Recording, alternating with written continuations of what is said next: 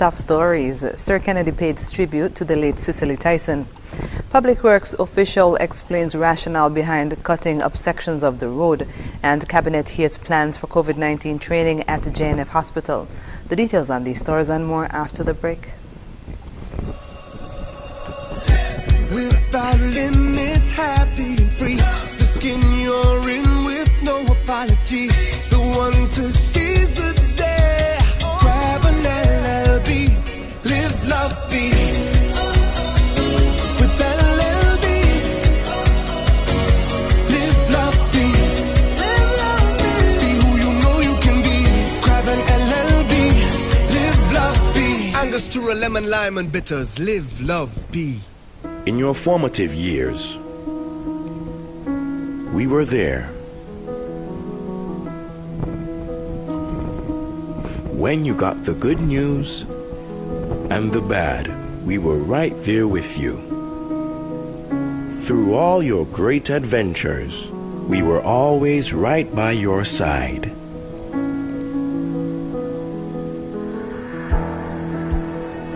Now that life has thrown us a curveball, we are still here. And as we navigate this difficult period, the SKCCU will continue to be there for you and your family to help you through. We will assist you in safely and efficiently accessing your funds through our digital platforms, online banking, mobile banking, ATMs, and even our drive-through services. We can get through this together with responsible financial decisions by making food and medication a priority, practicing proper hygiene, maintaining social distancing, and constant prayer. We're here for you. We're still here. We will get through this together. SKCCU will continue to be your financial partner for life.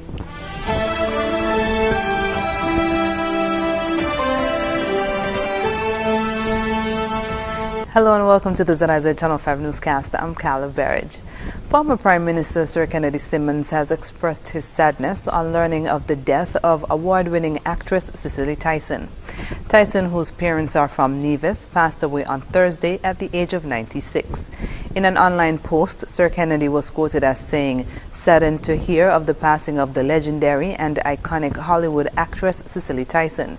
Cicely Tyson was born to Nevisian parents and was extremely proud of her Nevisian heritage."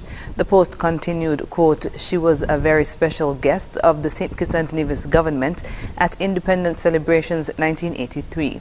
In 1989, she returned to the Federation, this time bringing Reverend Jesse Jackson in the aftermath of Hurricane Hugo. She was as proud of her heritage as we were of her. Rest in peace, Cicely Tyson."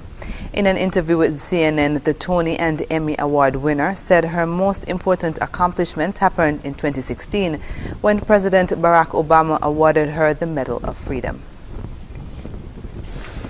Chief Engineer at the Public Works Department, George Gilbert, shared some insight into why small sections of roads that were recently paved are sometimes cut open. He explained that it goes back to the placement of some utility lines which run underground. It is standard practice for utility companies to be notified before any major road renovation takes place. This affords the opportunity for them to upgrade their infrastructure where necessary. The St. Kitts Water Services Department in particular is a key partner in this process. Since the Island Main Road Rehabilitation Project began in 2018, several older pipes have been replaced. While most of the underground pipes were relocated to run parallel to the road, some of them unavoidably still run across the road. Mr. Gilbert said that some pipes were impacted during the roadworks. In the process, the pipe apparently got broken underground, so it started leaking, and you realize the pipes are sometimes 3-4 feet below, so you don't see, when you see it manifest itself on the surface, it would have spread over a large area. So that area has to be cut out, and the water department have to go in and change out those pipelines before we can go back in. The chief engineer added that after repairs are completed, there is a period of time that is allotted before the road is repaved. The allotted period of time is to ensure that there are no other damages in the immediate area that need addressing. Once officials are satisfied, the road is repaved. Prime Minister Dr. The Honorable Timothy Harris chaired a meeting of the Federal Cabinet on Monday, where the National COVID-19 Task Force informed of the Federation's position with regard to the pandemic. Director General of the St. Kitts Nevis Information Service, Lesroy Williams, outlined the updates that were given during the post-cabinet briefing. He noted that COVID-19 training will take place at the hospital. Apart from the customary update and statistics, the Chief Medical Officer informed the Cabinet of the vaccine procurement process, advised on the Federation's placement in the queue, and the public education campaign needed to sensitize citizens on the need for vaccination. The Joseph Nathaniel France General Hospital expects to have the services of a consultant to give technical support and training regarding COVID-19 matters and certification. He said Cabinet was also advised of the Federation's crime statistics.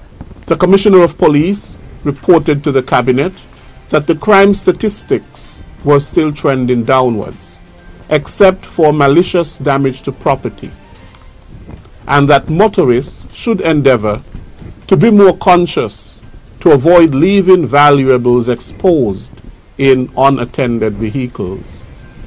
Mr. Williams also noted that the Minister with responsibility for international trade informed the Cabinet that the case brought by Belize against the Federation in the matter of sugar importation outside the CARICOM, Caribbean Community Region, has been withdrawn. And in other national news, in an effort to assist customers who are behind on their bills and may face disconnections, the St. Kitts Electricity Company SCELEC will be offering a new feature to their deferred payment arrangements. Right now, the deferred payment plan allows persons to reduce the amount owed by paying on the monthly bill and the arrears in monthly installments. However, SCELEC's Corporate Communications Manager Patrice Harris told ZIZ News that starting next week, the company is adding a new option to make starting the payment plan easier. In order to apply for this deferred payment arrangement, they will have to make an initial deposit of anywhere between 20 and 50%. For this promotion that we're having commencing on February 1st, the customer gets to choose the deposit that they want to make. They get to choose the amount. We are not going to mandate that it should be 20, 30, 40 or 50%. This is another form of relief that we are providing to our customers to ensure that they remain up to date with their bills. She said this decision to begin disconnections is not sudden, and customers who have owed large amounts have been repeatedly notified. Customers are not just going to wake up overnight and be without power.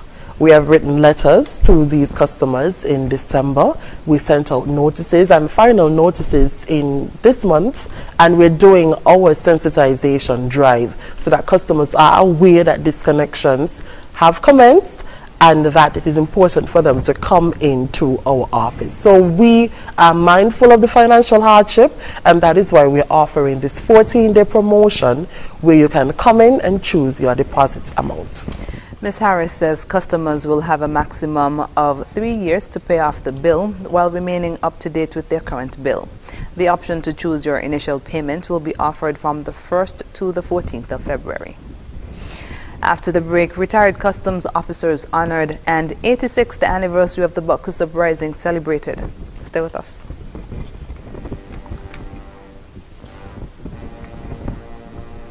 Want to get away?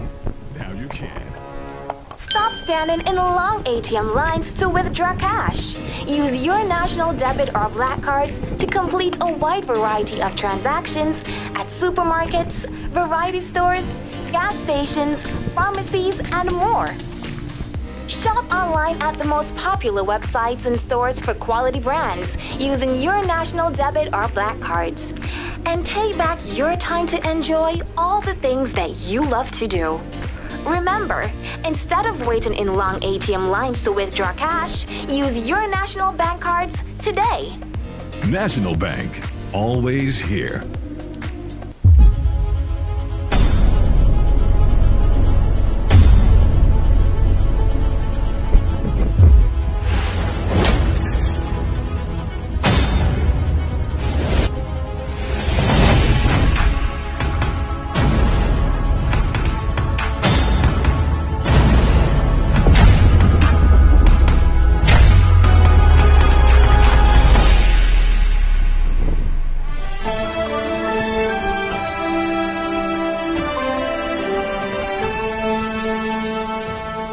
Welcome back. As part of activities to observe International Customs Day, the Customs and Excise Department held a Customs Officer Appreciation Ceremony at Customs Headquarters on Thursday. 5 former Customs employees were awarded for their service to the department over the years. Public Relations Officer for the Customs Department, Kishma Griffin, noted that the honorees have contributed greatly to the department's success, hence the importance of the ceremony.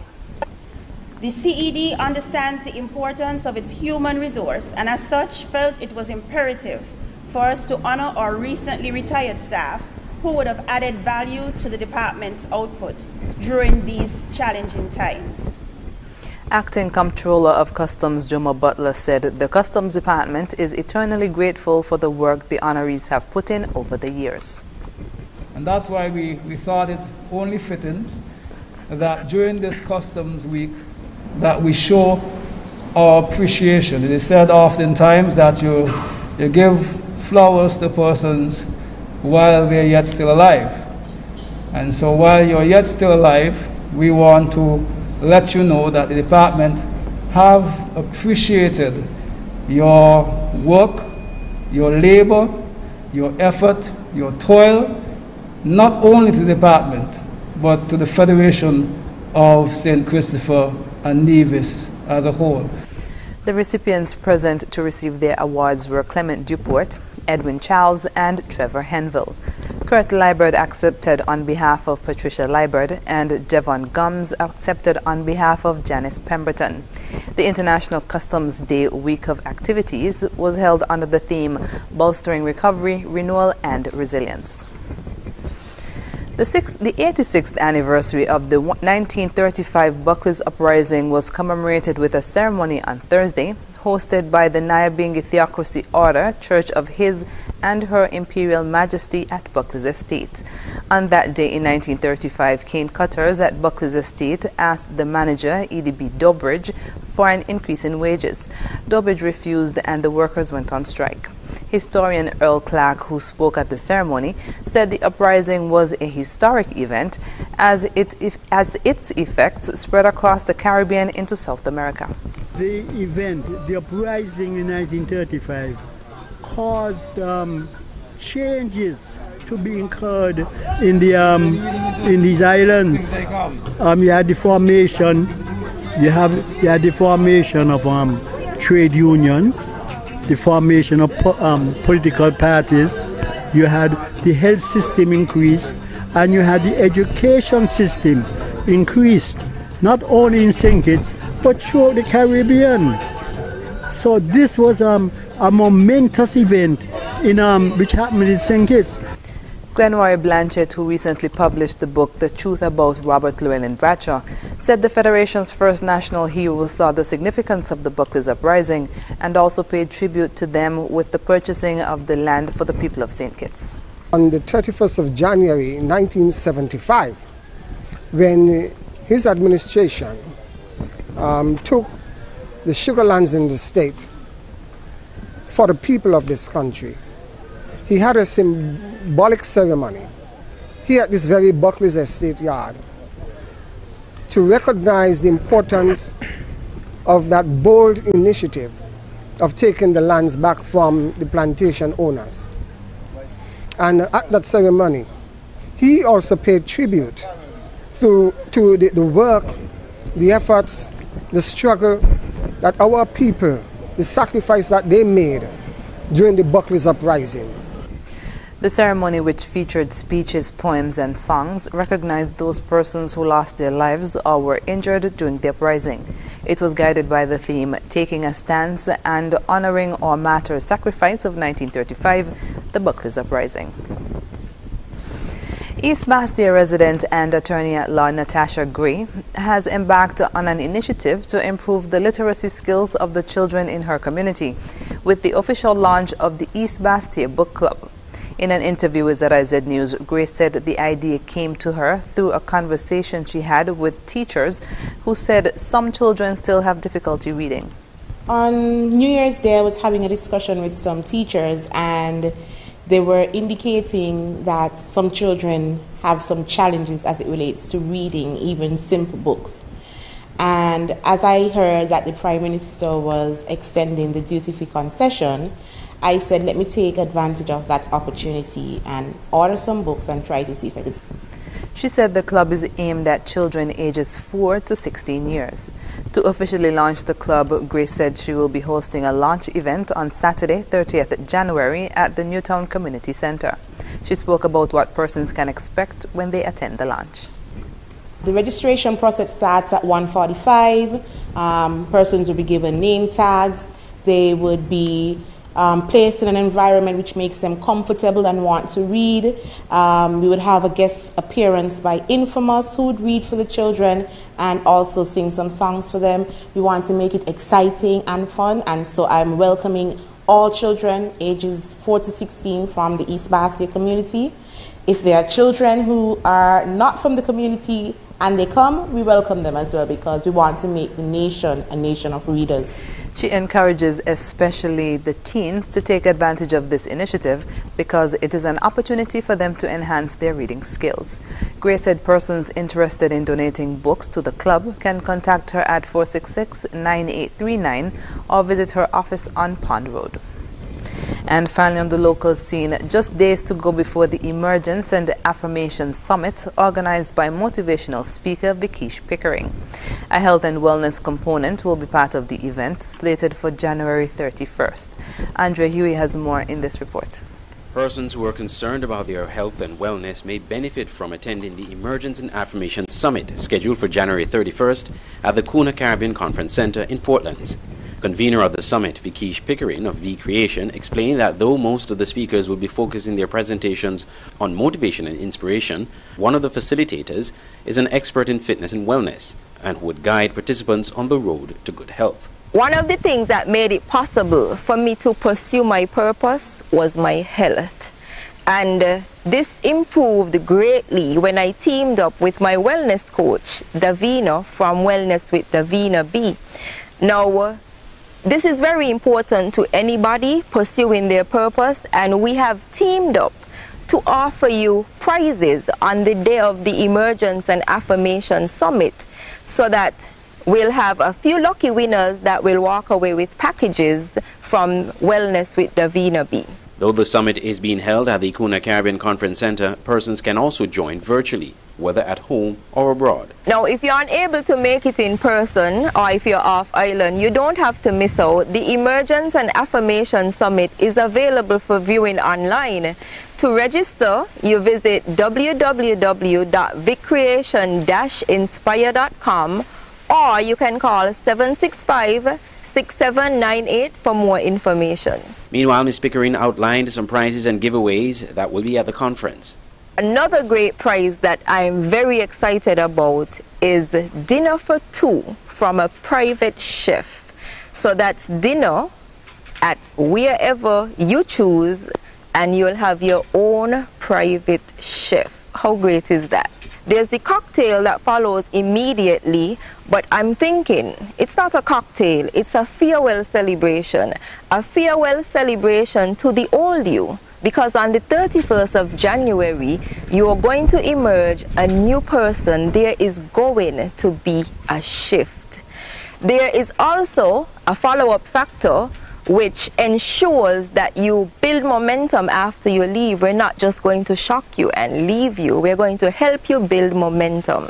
And that follow-up includes 30 affirmations that will take you through February. There's also a weekly exercise for every week in February.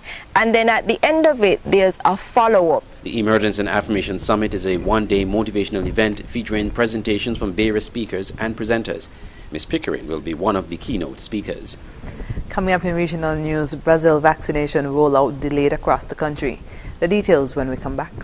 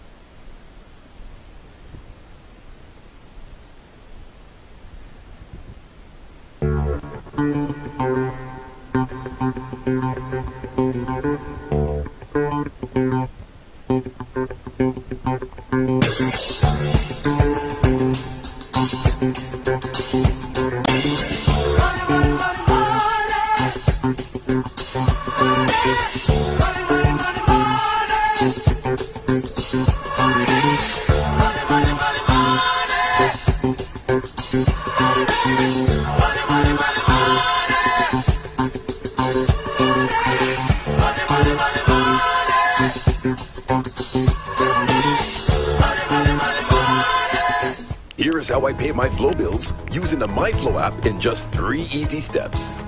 First, I downloaded the free app from the App Store. Then, I opened the app and logged in with my Flow ID. I activated my Flow ID earlier for free at flowid.co. I clicked on the account number and watched the magic begin. All my bills and the info right there at my fingertips. Just confirm the payment amount, then card details, and that's it. No trips to town, no long lines, and no hassle. Flow is keeping me connected. There's nothing good about jail. I don't want to be here.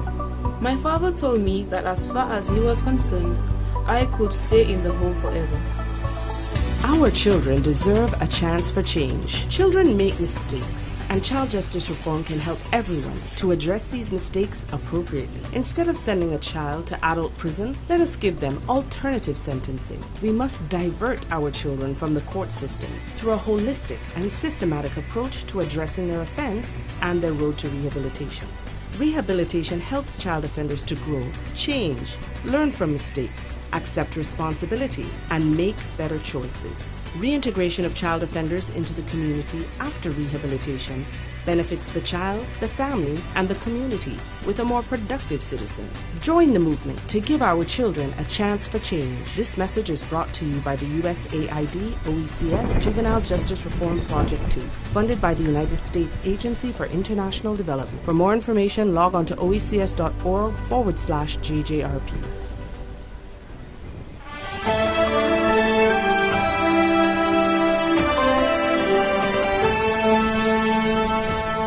And we're moving now to news on the regional scene. Brazil has vaccinated more than 1 million people, but that is less than half of 1% of the population, and cities like Manaus, the gateway to the Amazon rainforest, still face a shortage of oxygen in hospitals. Corruption scandals are also hampering the vaccine rollout. Al Jazeera's Monica Yannicke reports. A new batch of vaccines has arrived in Manaus, and inoculations have resumed after being suspended for a week. The vaccination program came under scrutiny after local authorities were accused of favoring themselves and friends by skipping the line and taking shots ahead of health workers and the elderly. 2 field hospitals have been set up in Manaus where patients must wait for a room.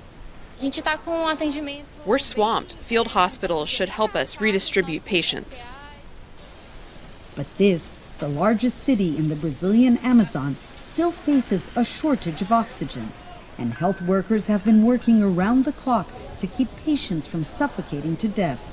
Like many, Valcini Ferreira's aunt didn't make it. You ask a nurse to help you and she says she can't do anything because she's dealing with another patient who is dying right in front of you. There aren't enough healthcare workers to deal with this. We wouldn't be in this situation if the Amazonas state had invested in healthcare. Where did all the money go? The health minister, Eduardo Pazuello, visited Manaus this week for the second time. He's also being investigated for allegedly mishandling the crisis. We had a big increase in the number of infections in early January, tripling the number of infected people. This was a completely unknown situation to everyone. And then there's the new variant of the coronavirus discovered in Manaus and much more contagious than the first. It has already spread to São Paulo, Brazil's richest city. As a result, countries like the United States, Portugal, Peru, and Colombia are restricting flights to and from Brazil. For a period of 30 days, passenger flights from Colombia to Brazil and Brazil to Colombia will be suspended. Brazil has the largest COVID-19 death toll after the United States. But according to a study by Australia's Lowy Institute, comparing how 98 countries have dealt with the pandemic, Brazil is considered the worst. It's at the bottom of the list, right after Mexico, Colombia, Iran, and the US. China was not included due to a lack of data. Brazil's President Jair Bolsonaro has always downplayed the virus and even questioned the value of vaccines. He has also asked governors and mayors to avoid lockdowns. Think twice about restrictive policies. You must understand that isolation, lockdown, and confinement leads to destitution.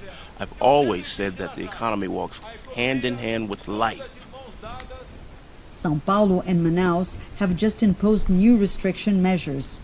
But in Rio de Janeiro, where the number of infections is also growing, beaches are crowded and social distancing seems to be a thing of the past. Monica Yanakiev, Al Jazeera, Rio de Janeiro. In Jamaica, the St. Anne Police Division is reporting a slight increase in reports of rape since the start of the year. This as news highlighting the incidence of abduction in the parish is circulated on social media. This disturbing trend has sparked outrage among residents and public officials. More in this CVM News report. 28 days into the new year, and already there have been 5 reports of rape in St. Anne. That's according to the head of the St. Anne Police, Superintendent Dwight Powell. He says of the 5 cases of rape, 3 occurred in the Ocherius police area, 1 in Claremont and 1 in Monique. He says there's been a slight increase in rape compared to the same period last year. Unfortunately, no one has yet been taken into custody in relation to the most recent incidents. Superintendent Powell says an incident being circulated on social media involving one woman who was abducted in Ocherius recently may have stirred public apprehension. We only have on record 5 such reports, so we are advising the public that if there's any other reports that may be out there that the police is not aware of, we are advising that they come in, make reports so that we can properly treat with them. He's strongly urging young women venturing into public spaces to be vigilant. The Jamaica Labour Party councillor for the Ocherius Division, Michael Belnavis, says the municipality is disturbed by the spate of abductions in the town, which in some instances have included rape. It's a horrible situation. One was actually brutally raped. Fortunately, she was returned, but it is something that's very unusual in this area.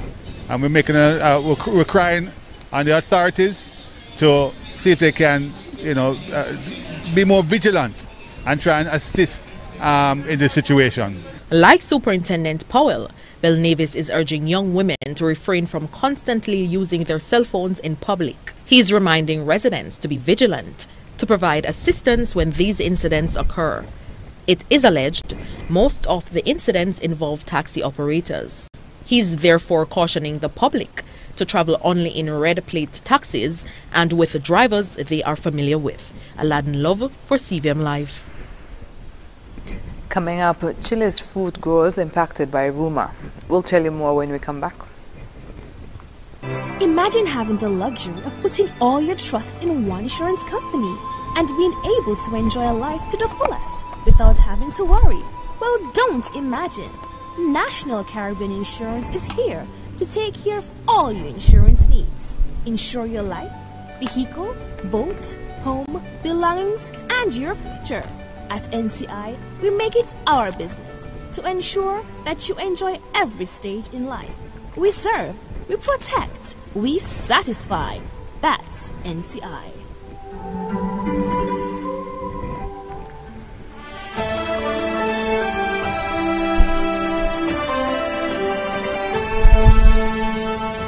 Welcome back. Exports of cherries from Chile to China have taken a hit, and it appears to be all because of a rumor. Unsubstantiated reports began circulating on Chinese social media that traces of COVID-19 were found in some boxes. Al Jazeera's Latin American editor, Lucia Newman, reports. All year long, producers wait for this moment, when their cherries go through the final stage of selection, sanitation, and packing before being shipped off to China. For the Chinese, this color, red, brings good fortune, so they import cherries, mainly from Chile, to celebrate the Chinese New Year, which starts next month. But when an unsubstantiated story went viral on Chinese social networks last week, it brought misfortune to Chile's multi-billion-dollar cherry industry. ¿Esto es una información no oficial? This was the result of non-official information in China, a rumor that's provoked a steep drop in demand, that our government is working round the clock with the private sector to see what we can do. When claims began circulating that some imported cherries had been found to be tainted with COVID-19, overnight exports plummeted from 500 to 0 containers a day. Australian cherry producers have also been impacted, but not nearly as much as in Chile, which exports much larger quantities. We have never been formally accused of anything by Chinese sanitary or customs authorities. It's just a story in the media that was never retracted. The ones who suffer most are the small and medium-sized producers who've invested everything they have and went into debt betting on a good year. The president of the Exporters Association says exports are picking up, but that the cherries are being sold at a loss. And time is running out. It's summertime in the southern hemisphere, which makes these cherries particularly valuable because they are picked, packed, and shipped at a strategic time for the Chinese market. But unlike these grapes, these cherries will spoil in just a matter of weeks.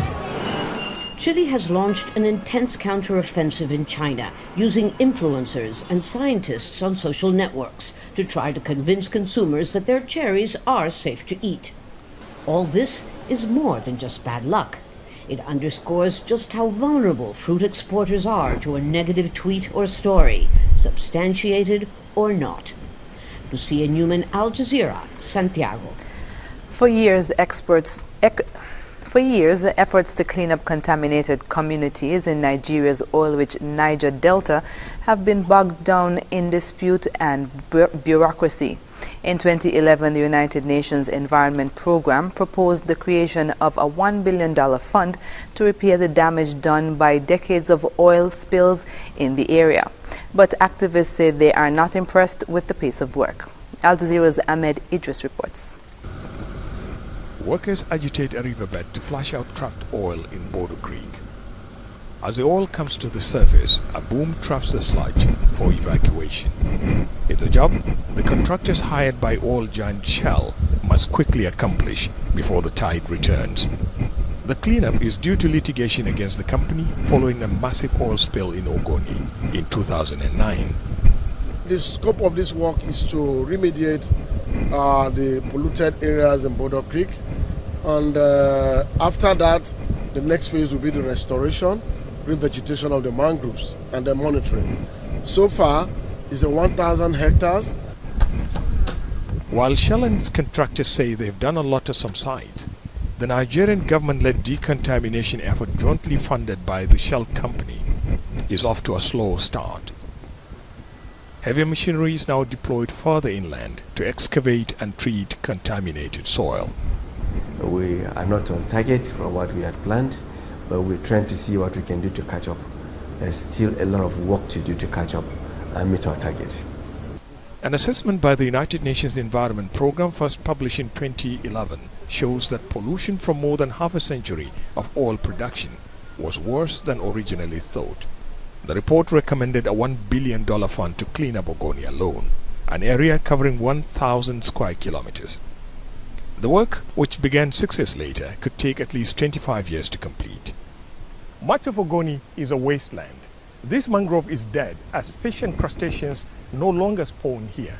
Farmlands, fish ponds, and even underground water supplies have been polluted by hydrocarbons leaking from old pipelines. We could expect some activists in the region are less impressed with the work so far. Other communities in the Niger Delta felt that if it works for the Ogoni people, then there is hope for other communities in the Niger Delta, because the Ogoni case is just one case out of several communities in the Niger Delta. And how many years down the line we are not getting it right in Ogoni? And that's not the only concern. Significant amount of oil theft continues in the region, further complicating the process of reversing the environmental damage. Experts believe 15 to 20,000 square kilometers more of Nigeria's oil-producing region require the attention Ogoni is currently receiving. They fear that unless the entire region is decontaminated, Ogoni's cleanup may in the end be a waste of time and resources, as recontamination could occur. Ahmed Idris, Al Jazeera, Ogoni, in Nigeria's oil-producing Niger Delta. Up next in sports, AST Jayhawks and Dynamic Ballers defeat their opponents in the Under-20 Junior Basketball League, and Djokovic and Serena enjoy freedom after quarantine. Stay with us. Imagine having the luxury of putting all your trust in one insurance company and being able to enjoy a life to the fullest without having to worry. Well, don't imagine. National Caribbean Insurance is here to take care of all your insurance needs. Insure your life, vehicle, boat, home, belongings, and your future. At NCI, we make it our business to ensure that you enjoy every stage in life. We serve, we protect, we satisfy. That's NCI.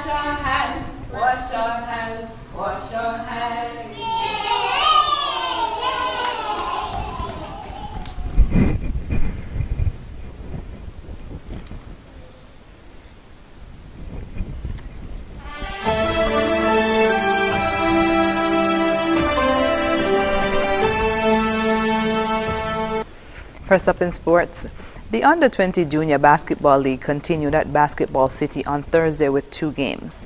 In the first game, ASC Jayhawks defeated Rams Futa Falcons 84-83. In overtime, Jayhawks was led by Makimba Fai with 22 points and 11 rebounds.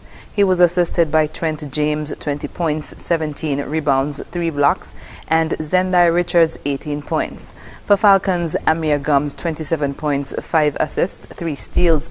Jequante Fraser, 19 points, 16 rebounds, 2 assists. Garfield Hodge, 24 points, 3 assists, and 2 steals. In the second game, Dynamic Ballers outplayed Rams Hitters, defeating them 80-57. Ballers was led by Kijari Huggins, 23 points, 6 rebounds, 5 steals, 2 assists.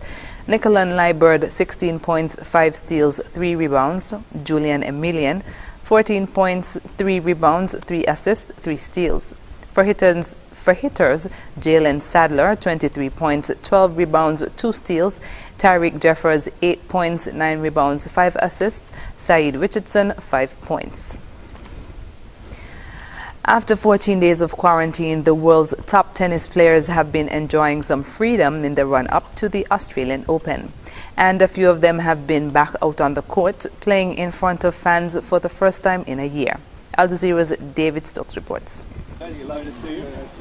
After 2 weeks, largely confined to their hotel rooms, it was no surprise to see Novak Djokovic and Serena Williams taking a stroll outside in the Adelaide sun.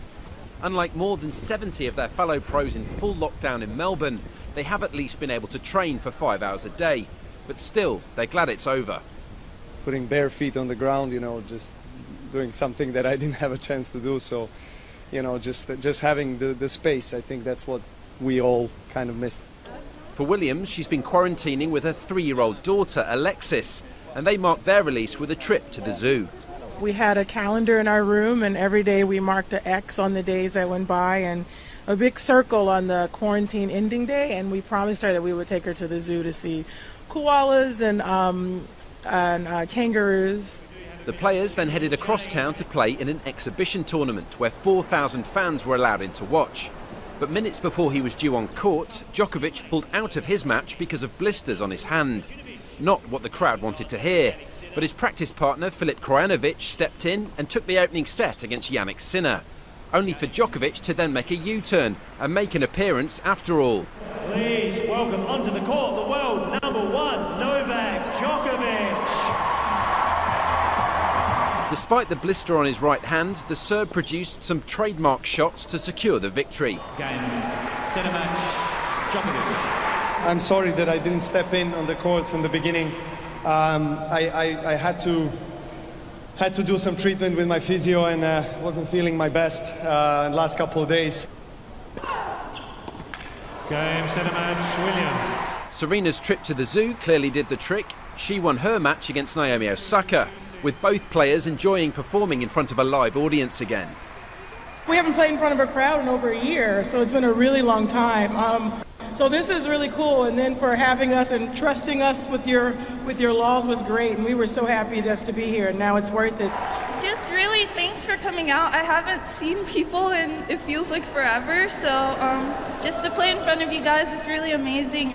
Meanwhile in Melbourne, the process to release players from full lockdown continues. Because of COVID-19 cases on their flights, they've been confined to their rooms for 14 days or more and unable to train, sure to be at a huge disadvantage when the Australian Open begins in 10 days' time. David Stokes, Al Jazeera. And that's it for sports. When we come back, we'll have another look at the stories that made the headlines. To avoid getting the coronavirus, remember to wash your hands thoroughly and frequently before and after preparing food, after using the toilet or changing a diaper for a baby, sick person, or the elderly, after blowing your nose, and after leaving large gatherings or moving away from persons who appear ill. Encourage others to wash their hands and also use an alcohol-based hand sanitizer of 60 to 70% solution. Stay away from events having large gatherings of people. You can expose yourself to more possible infections in large groups. Also, avoid sharing cutlery, cups, glassware, etc. with others. Viruses can linger on these items and may be transferred this way. Avoid shaking and holding hands, and hugging or keeping an infected person in close proximity. This is a message from the Ministry of Health and the National Emergency Management Agency, NEMA. And we're wrapping up with a recap of the top stories. Sir Kennedy pays tribute to the late Cicely Tyson. Public Works official explains rationale behind cutting up sections of the road, and Cabinet hears plans for COVID-19 training at the JNF Hospital. And that's the end of the ZIZ Channel 5 newscast. Thank you for joining us. I'm Carla Barrage. Goodbye.